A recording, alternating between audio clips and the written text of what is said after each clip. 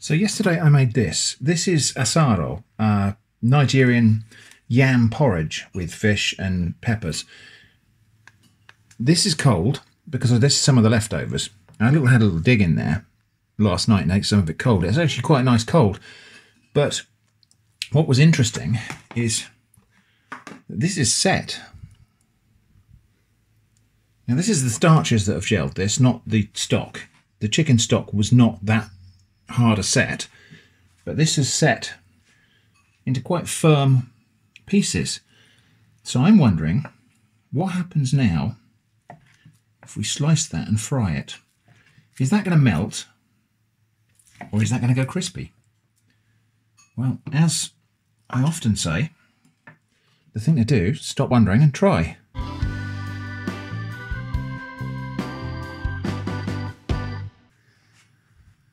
So over here, a little bit of oil in a pan, we'll get that good and hot. Okay, well, here we go.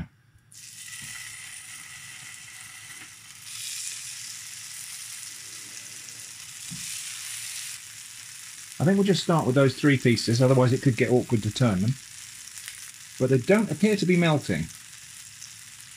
So that's interesting.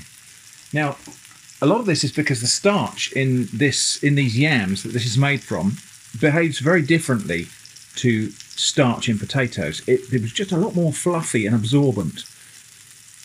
And so I think what's happened is, as this has cooled, it's continued to absorb the moisture and lock it up. And so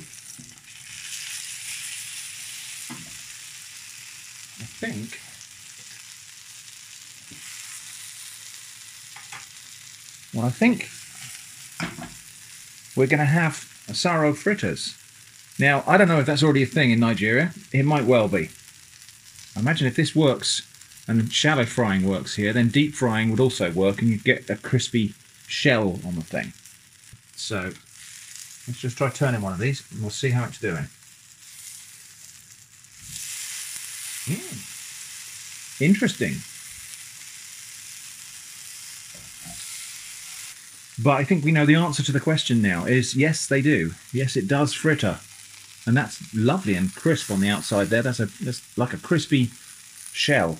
Now, one thing that might be quite difficult with this is that the thickness of it might mean that the middle is not completely warmed through by the time the outside has gone crispy.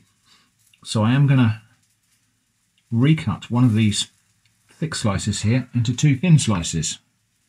And we'll try that as well. That's not holding it together quite so well, but I'll try frying these thin bits as well. This first batch, I think, is probably nearly ready to come out. Now, I could try standing on its edges and trying to fry all the edges. I'm just actually not going to bother with that. Let's get that out. We'll have a little bit more oil, and then we'll see what it's like frying these thinner pieces. All right, well, they smell even more amazing than the asaro did on its own. I think that just the frying has added something to those oils, and of course the fish as well. Fried fish has got a thing about it as well. So, firm enough to eat with a fork now. So, that's like a spicy fish cake now, and that's really, really good. Absolutely superb. Now, I'm not going to say that's necessarily better than eating asaro as a porridge. Obviously, that because it was just filling and lovely and soft and warm and steamy, and so that had a real comfort angle to it. But this is good. Just that little bit of crisping and frying has really brought out the fried fish flavour, and it's really good. So yeah, I'll be very surprised if this is not something that already happens, if there is such a thing as leftover asaro in Nigeria, and I think it's Nigeria and some other African countries actually. So yeah, I'll be very surprised if they haven't already figured this out. So it doesn't exactly stay crispy, but it does get a kind of bark on it, and the inside does warm up on these thicker slices, so I didn't need to do those thin ones. However, for the sake of completeness, we will see what these thin ones have gone like. I don't think there's really much reason to do it as thin as that. It breaks up. So I think maybe that's about just over 1 centimetre thick. those slices. Actually, that's gone softer. Oddly enough, that's gone soft. I think because the heat has got all the way through it, and so the inside has melted a little bit. The thicker slices are definitely better. So, Asaro fritters, really good. As soon as I finished eating this, I'm going to text Babatunde and find out if this is a thing they already do over there. And the answer is here.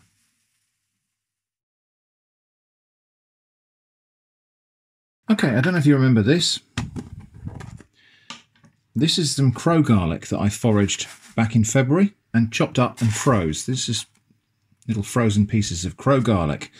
Similar to chives. I found it really difficult to describe the flavour, but I'm going to have another go today. So we're going to cook something really simple that brings out the flavour of this crow garlic.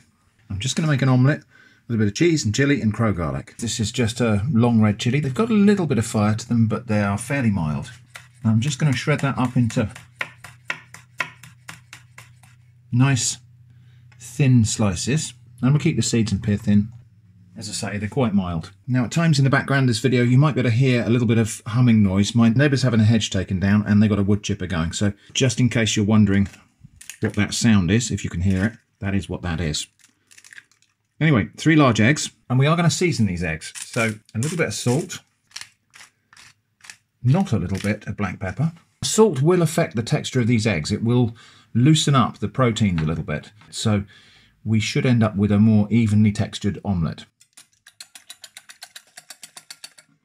Right, okay, over to the cooker now. Now this will all proceed quite swiftly, so I've got all of my ingredients ready. So a bit of butter in a pan, and also a tiny bit of olive oil because I like it.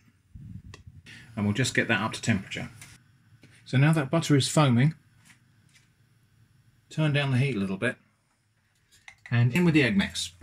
And also, I'm going to have about a tablespoonful of this crow garlic. Before that cooks too much, I'm just going to incorporate that crow garlic into the egg.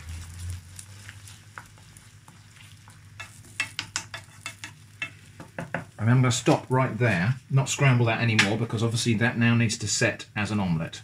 I've got my red chilli. Break up that little bit. And then I've got some grated mature cheddar cheese. A classic French omelette is very, very lightly cooked and would not have any browning at all on it. I do like a little bit of browning on my omelette though. So, we're not making a classic French omelette today. Before this is completely set, I'm just going to flip that over. And the same there. And we'll just cook it a little bit longer on that side. Meanwhile, there is just time for me to dash to the freezer and put these back in. And then we're going to flip this over. I think I'm going to try and do that. I was going to try and flip that with a toss of the pan, but I think it might be a little bit too delicate for that, so.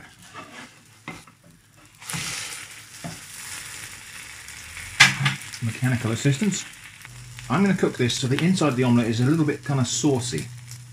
The eggs will still be quite tender in there. Eggs in the UK are generally safe to eat raw, unless you have a weakened immune system or any other reason. But eggs generally in the UK are safe to eat raw, so I can quite happily eat this omelette with a tender, kind of saucy inside. It'll still be hot, it'll still be cooked, it just won't be set like rubber.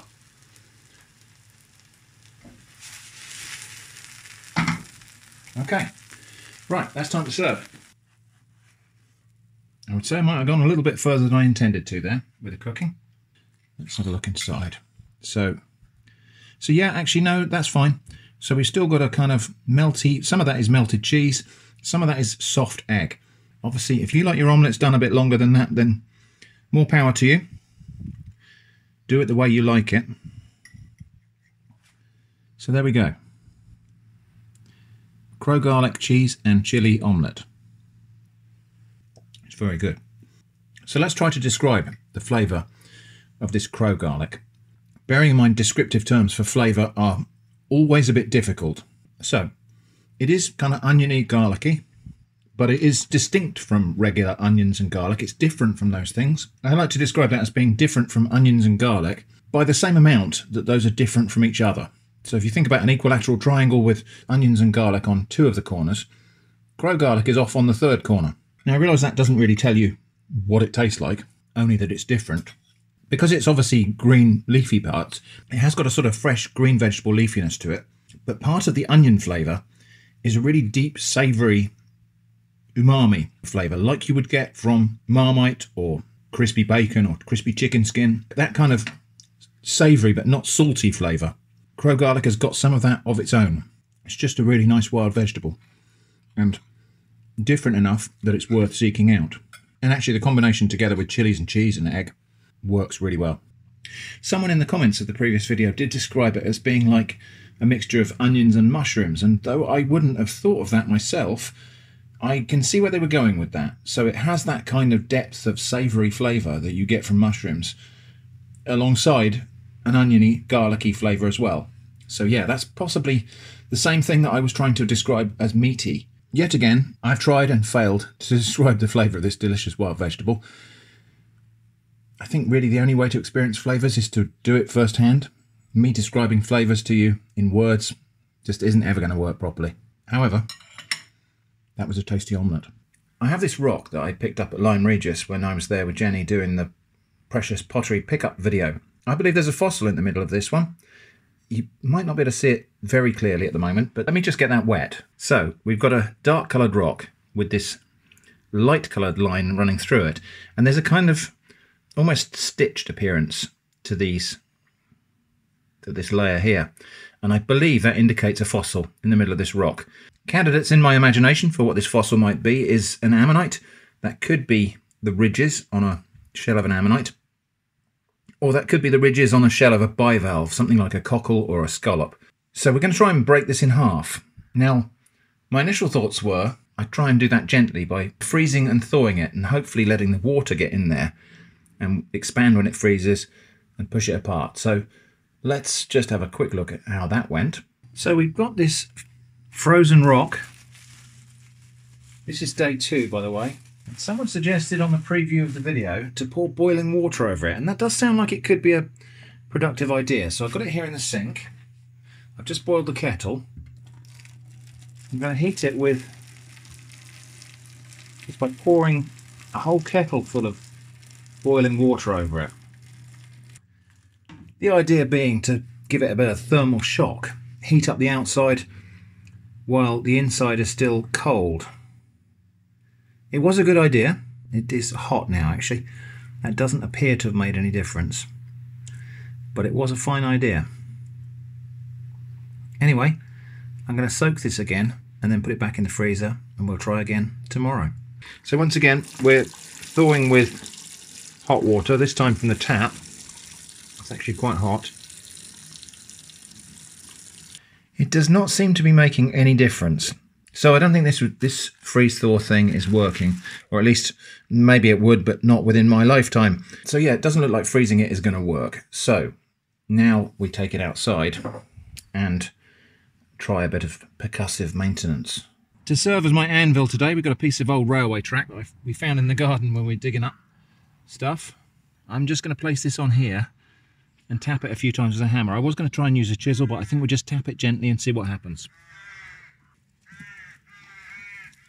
To stop it rolling around while I'm doing that, we'll apply a little bit of cushioning, really just to stop it slipping around, and some semblance of protection for my fingers with a leather glove. Also, eye protection. Here we go. Okay.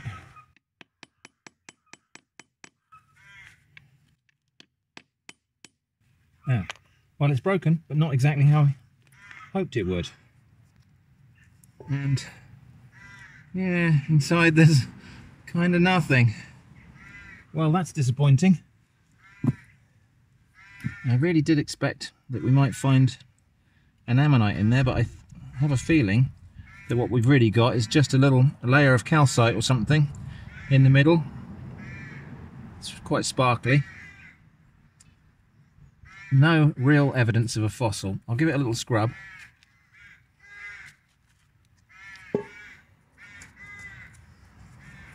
I think maybe there might have been a shell or something at some point, but there's nothing there. There is a kind of radial look to some of the things here. I don't know if it's showing on camera. It looks like maybe this was just the formation of calcite crystals, and maybe there was some sort of radiating pattern to that, and that's what caused those ridges at the edge. Well, mild disappointment. Now you can see something when I tilt it there. You can see there's a kind of wavy pattern, but that doesn't look like any fossil that I recognise.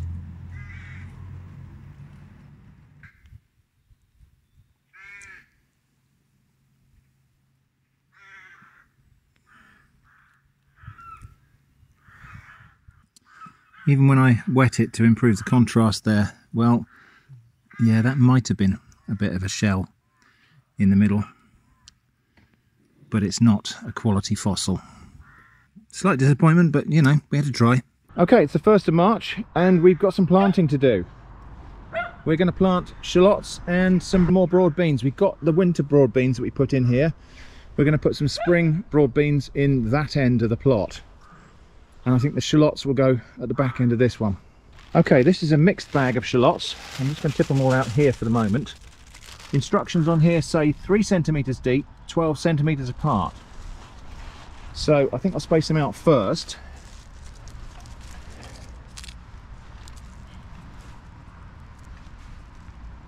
So it's going to be something like that. And yeah, this is a mixed bag, so it's got some red ones in here, different shapes.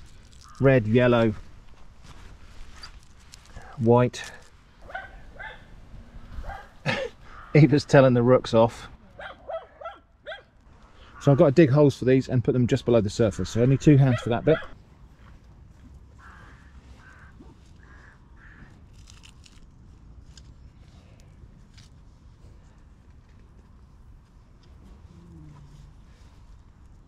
Right, so we put the green netting round then? Yeah.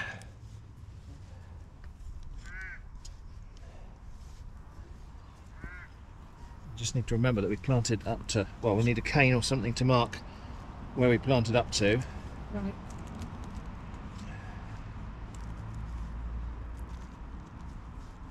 So this part of the raised bed here hasn't had any fertiliser on it since last year. So last year we put a load of manure on here and then grew beans on this plot, and this hasn't had any additional compost added. Onions don't always like too much compost. If they're given too much fertiliser, they can tend to bolt and produce flowers rather than bulbs, and that's not really ideal because the bulbs that have bolted don't always store very well. So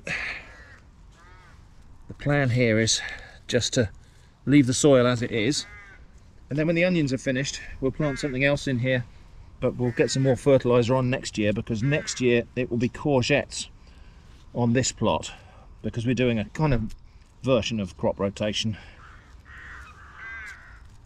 Not so much to eliminate diseases, which is one of the reasons for crop rotation, but rather to have the appropriate level of fertiliser for the plants we're planting. Right, so that's good. So that's shallots up to that line there. So we've got all of this bit to plant something else. Okay, and then we just put this netting around here. This will keep the cats and the dog off, and we might have to put some twigs over there to stop the birds coming in and pulling the onions up when they come up. Summer broad beans are going to be in this patch here, and we'll leave ourselves a little patch at the end here for runner beans. So broad beans are going to go in here, and instructions here are 5 centimetres deep with 23 to 30 centimetres between plants, but we're just going to go for the same spacing we've had here. Often the spacing recommended is a bit more generous than they really need. So that's what the seeds look like. Basically dried up beans. So if I take about half of them, and you've got half that side, so if you go up to there, that middle line, Yeah. and I'll plant on this side, and I reckon we're stopping about here, so I reckon we're planting in that square. I'm going to plant them closer together than the packet says actually, so it's always a bit too... Oh, gosh, yeah.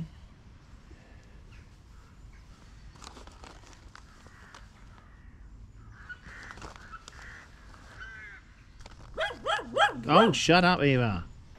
Okay, so yeah, I have kind of violated the spacing a little bit here, but it won't matter. These plants will do okay. And then we're up to that line there. I've got space over here if you want one. I'll put another one in there. Okay.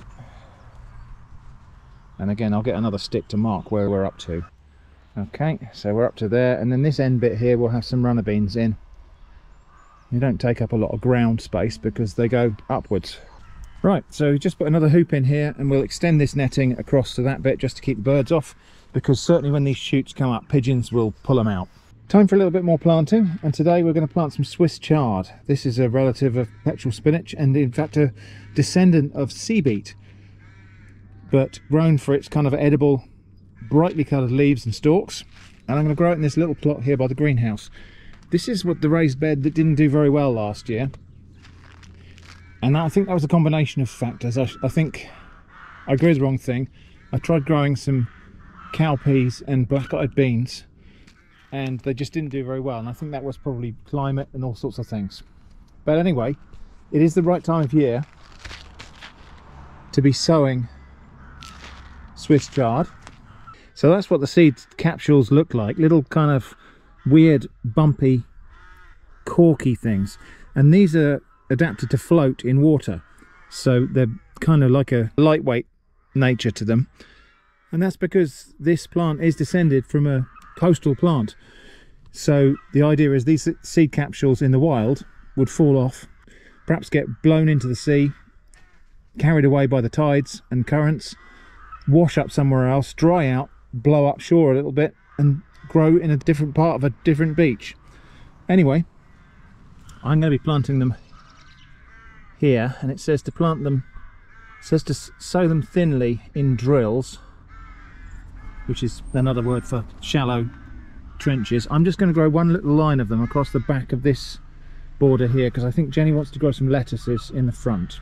So sowing them thinly is actually quite difficult because they really just want to all come out at once.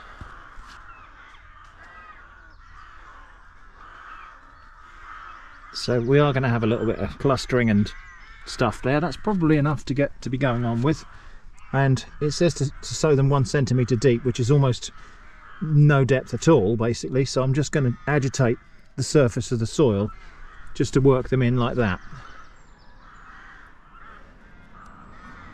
They don't want to be buried deeply, but they need to be enough covered up that the rain isn't just going to splash them out of the border.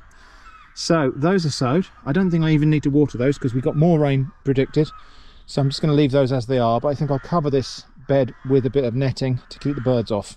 Okay, so that'll do it for now. That will just be enough to keep pigeons off of there and stop them uprooting the sprouts when those plants come up. And here inside the upstairs greenhouse, this compost that I put on, you can see soil coming up through it now, so the worms have started to take that down and mix it in. I'm just going to keep it moist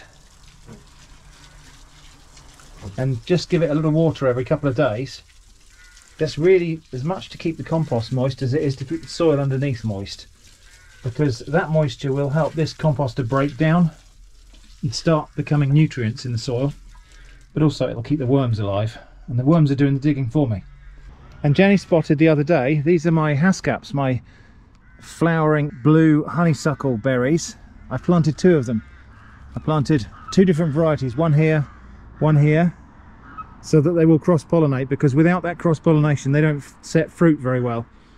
So I've got 2 different varieties of hascaps there, and hopefully, I'm not sure we'll get any fruit at all off them this year actually. They're really only just getting established. They got their roots down now. I'm expecting that this year will be vegetative growth, so we'll get some size on these bushes, and then maybe next year we'll actually get some fruit off them. But we might be lucky, we might get 1 or 2 little berries on there just to give us a taste.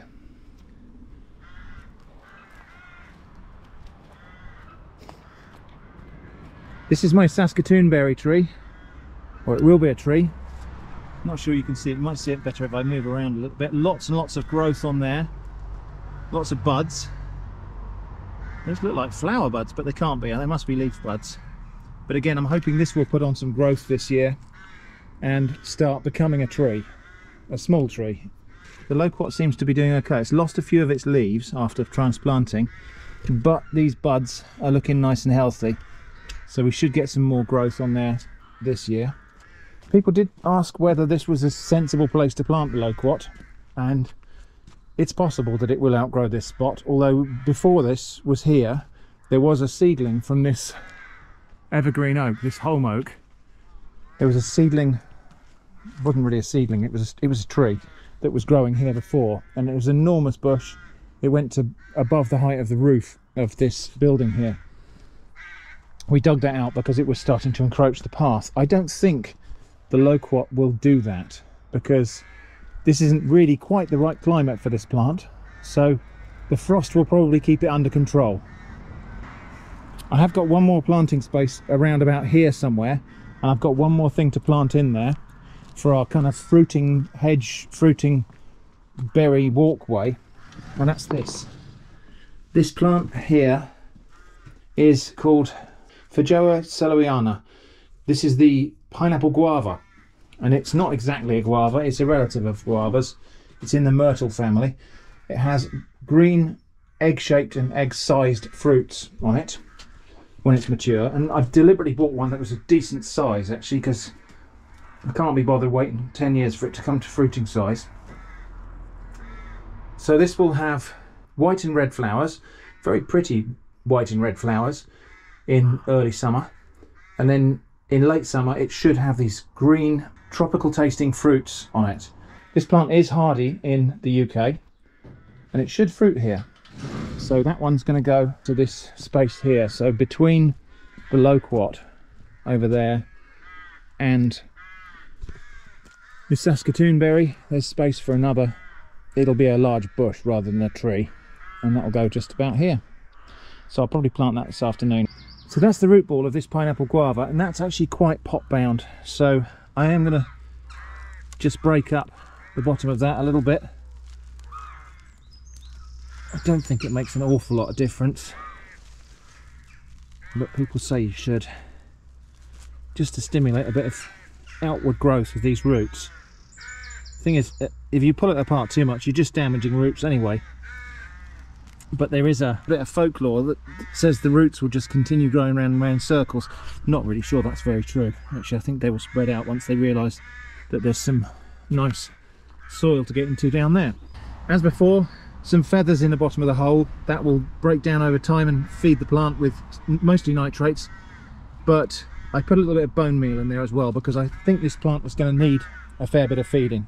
Right, let's get that in the hole. So there's space enough between that and the loquat there, and between that and the Saskatoon berry, which will fill out this space here and grow up a bit as well.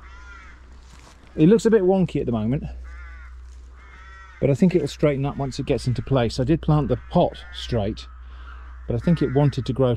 It probably is accustomed to the light being on the other side, but it will sort itself out. As before, I'm going to give it a good puddle in, a really good water, which will help. So you can see the soil is getting washed there. This slurry of soil will wash down into any gaps or voids, and that will help to settle it in. So yeah, once that settles in, hopefully it might even flower and fruit this year, if we're lucky. This plant won't grow as big as some of the other things here. It'll probably get twice this height, but certainly won't get more than twice this height. It will tend to be a bush. And maybe, if this turns out to be a really tasty fruit, I might take some hardwood cuttings and grow some more of them elsewhere. I was given this on-air light by a friend who ran a local radio station a number of years ago and was clearing out his attic and wanted to get rid of some of the equipment that he used for that radio station. So this is a proper official on-air light. Looks like it's taken a little bit of damage here and there. But we're going to have a look at this today, take it apart, because this isn't just a thing. I mean, it has got...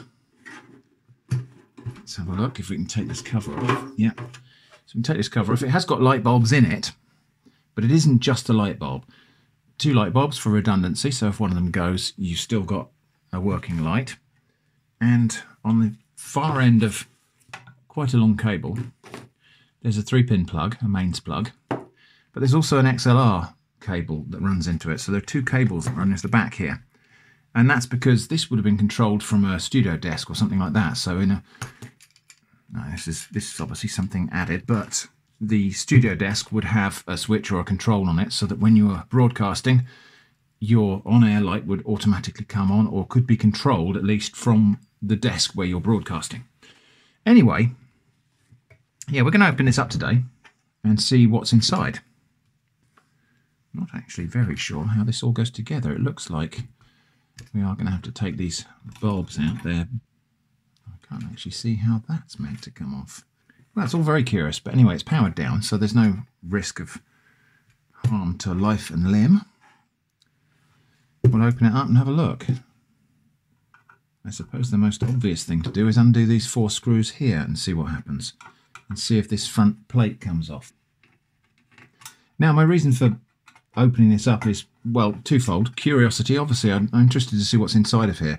There's obviously some kind of switching gear in here, because you wouldn't just switch 240 volts via that XLR cable. Oh, good, that does come out. Okay. Let's get all of those screws off to one side. Right, so interesting. There's a connector block there, which we'll just undo, which should enable those wires to come out. And then similarly, there is another connector block here, which has got red and white. So white nearest the bottom. So I'll just undo that too, because that bit's not so interesting. That's just the chassis with the cables. This is the bit that's interesting. So that's a bit more complex than I expected to find on there, actually. So I expected maybe we'd find a relay or something like that. What's curious here is these 4 integrated circuits here. I can't quite understand what would be the requirement of this much electronics for something that's basically just a switch on and off. There are some jumper switches here, so there's some kind of settings. Just looking at that hole in the case, which I originally thought was broken out, it does look a little bit more deliberate. It looks like maybe somebody cut that hole. Perhaps that was originally mounted to a wall and the cable entry was over here. Anyway, the other thing I'm going to do here now is take off this board off the back here, this hanging board. There are lots and lots of little screws. Rather more, I suspect, than are strictly necessary. But we'll have all these little screws out of here. We'll take this case off of this board, because on the back of the board there's also that junction box. I don't think there's actually very much inside of it, but we'll see. How many have we got here? 1, 2, 3, 4, 5, 6, 7, 8, 9, 10, 11. These go to 11. Anyway, that's not the interesting part. Okay, well, I've looked up the part number for this on Canford Audio. This is actually discontinued, this unit, but that's not surprising to me. And I've had a look at all these different components. I think I can more or less figure out what's going on here. So this over here is the input from the 3-pin XLR lead. We've got a power input here, but then we've also got power output to the bulbs. So let's see if we can figure out what's going on. So the power, even though it's all bundled up, the neutral goes straight to the lamps. And then we've got, I think that's probably just a smoothing capacitor. This is a paper capacitor here. In fact, it's a package, I think, with 2 different capacitors inside of it. We've then got a transformer. This is a step-down transformer, stepping down 240 volts AC down to some lower voltage AC. Don't know what the specification is. I can't actually see the writing on it here because it's obscured by this capacitor here. A full bridge rectifier, which is turning the AC into, well, lumpy DC. And then presumably these capacitors and other components here are to smooth that out into more or less a smooth DC supply for this bit here, which is the logic. Now, I was just wondering why on earth there would be logic on board something as simple as a light. But it turns out with these jumper settings here, you can set this to flash or be steady. So there are 3 input pins, and then if you short common to one of them, the light goes on and stays constant. If you short common to the other one of them, then what happens is it flashes. And the flashing rate is programmable using these jumpers. You can have it on fast flash, slow flash, and you can change the off and on time. So the duty cycle of the on versus off time of the flashing lamp is somewhat programmable by these jumper connectors here. So anyway, so that's all the logic there. This logic here comprises, let's have a look, a couple of NAND gate packages. These are chips that have got a couple of NAND gates inside each one of them. 6-channel inverters, so that's basically a NOT gate, a bunch of NOT gates, and then a dual binary counter. And so this is just a little binary counter, and I presume that's what they're using to make it flash. And so that's probably just counting up. And then this other logic here is turning that counting into various different square waveforms, which I assume are being selected or perhaps just programmed by these jumpers. I'm not going to try to do a complete reverse engineer of this. This is the part that makes it flash, and it needs that much logic there to be able to flash at different rates with different intervals. These are a couple of resistor arrays, which I suspect are probably something to do with the durations. So these are different resistors, and it may well be actually that these jumpers are switching in different banks of resistors to the little oscillator circuit, which they've probably got in here somewhere. There's a couple of capacitors, a diode, a couple of resistors. There's probably a little oscillator just here that's driving this logic. And yeah, these jumper switches here probably just switch in different banks or amounts of these resistors in these resistor arrays to change the clock speed. So we've got power comes in on this top side and gets turned into DC. A little bit to make it flash here. The output of all of that goes through to here. And here we've got a NAND buffer. So this little NAND buffer here I think is probably making the decision between whether we've selected constant or flashing. And so that's either switching in the output of this oscillator or just switching it straight on. That goes into an optocoupler, and so this is the point here on the circuit board where we go from low voltage back into high voltage. So there's an optocoupler there, some kind of transistor type thing there, possibly a MOSFET, possibly a triac, something like that, which enables you to switch high voltages with low voltages. And then this is a power filter, so this is probably smoothing out the spikes and bumps that happen when you use a square wave to switch a mains voltage on and off. And then that goes back to here, which is the live output. So that's the switched live output that goes off to the other side of the bulbs. So that's what the circuit does. As I say, I'm not going to completely reverse engineer that, but I'm pretty confident that's a reasonably accurate description of what all this stuff does. I don't need all of that. So actually, I'm probably just going to dispose of this. I might see if I can sell it. Actually, there might be somebody looking for a spare part. And I'm probably only really interested in the plastics, which is kind of handy because this would be the hardest bit to recycle. So reuse is probably preferable. And I'm just going to put some LED lighting inside of there, a little switch on it somewhere. Possibly I'll reuse that hole there. Now this hole here I think is one that somebody's cut in it, and they've daisy chained these. Probably this is a second-hand unit, and so I reckon they had probably 2 of these lights.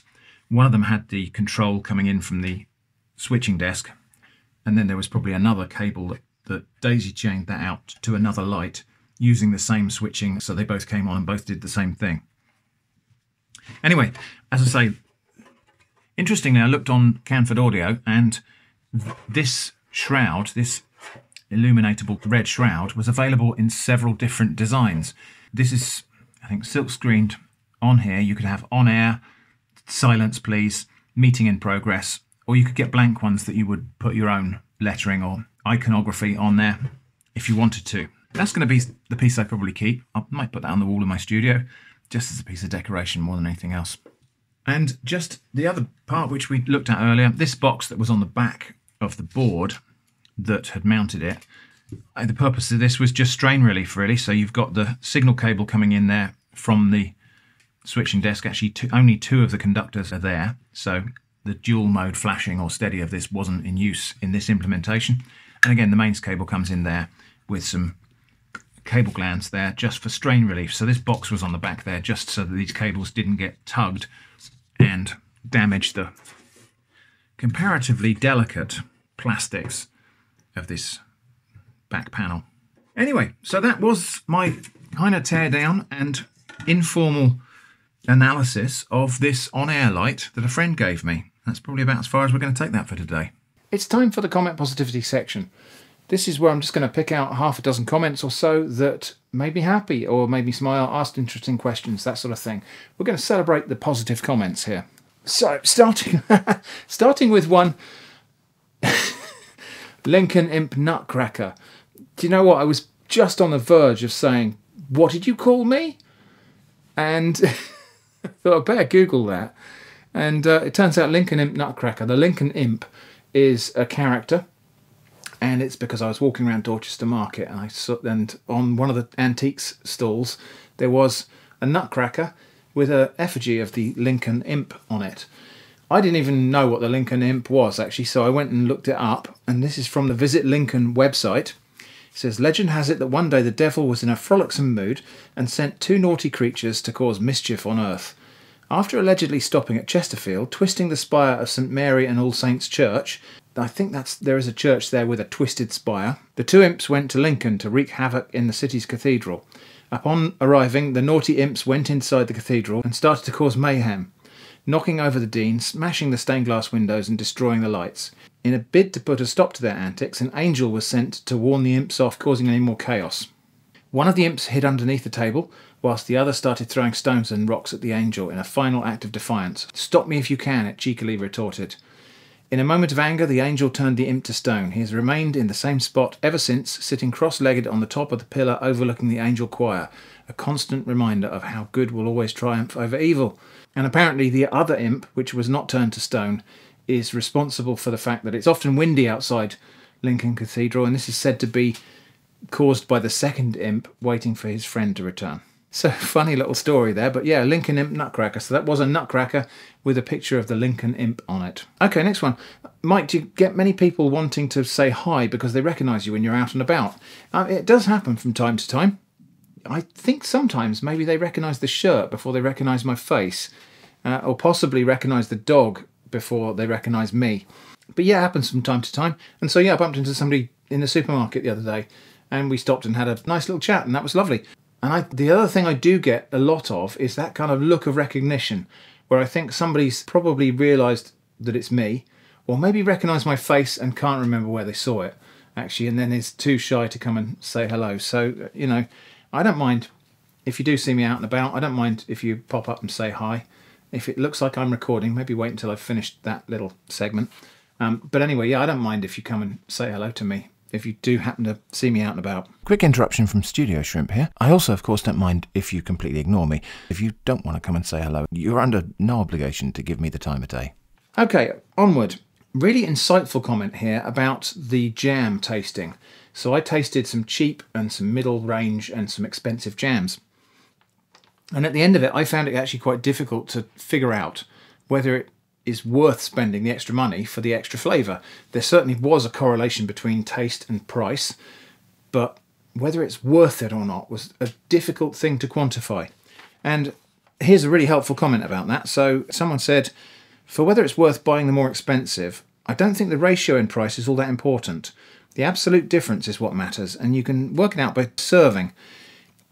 E.g., if one serving of jam is 20 grams, which is just the first result I got off the internet, then a serving of Tiptree costs 26 pence more than a serving of Sainsbury's. The question is just whether the nicer jam eating experience is worth 26 pence. For me, I think it almost always would be, but of course it depends on how much money you have available, what else you'll be doing with the money, and how much you like the jams. And I just found that a really insightful way of actually breaking that down, to just say, okay, it's not about is this jam worth the total price? It's is this portion of jam worth 26 pence extra? Is this worth 26 pence to me in the moment of eating jam? Really good, I thought. The other comment they said is actually, you could also imagine if the Tiptree was the price it is and the Sainsbury's was given away free, then the absolute price per serving difference would be 30 pence. But it would be impossible to calculate a ratio. But there would still be a market for the tip tree. There would still be a market for the one you have to pay for, even if the cheap one was free. I just found that a really useful way to think of that, actually, and I will apply that in my next cross-price tasting video. I have got another one planned.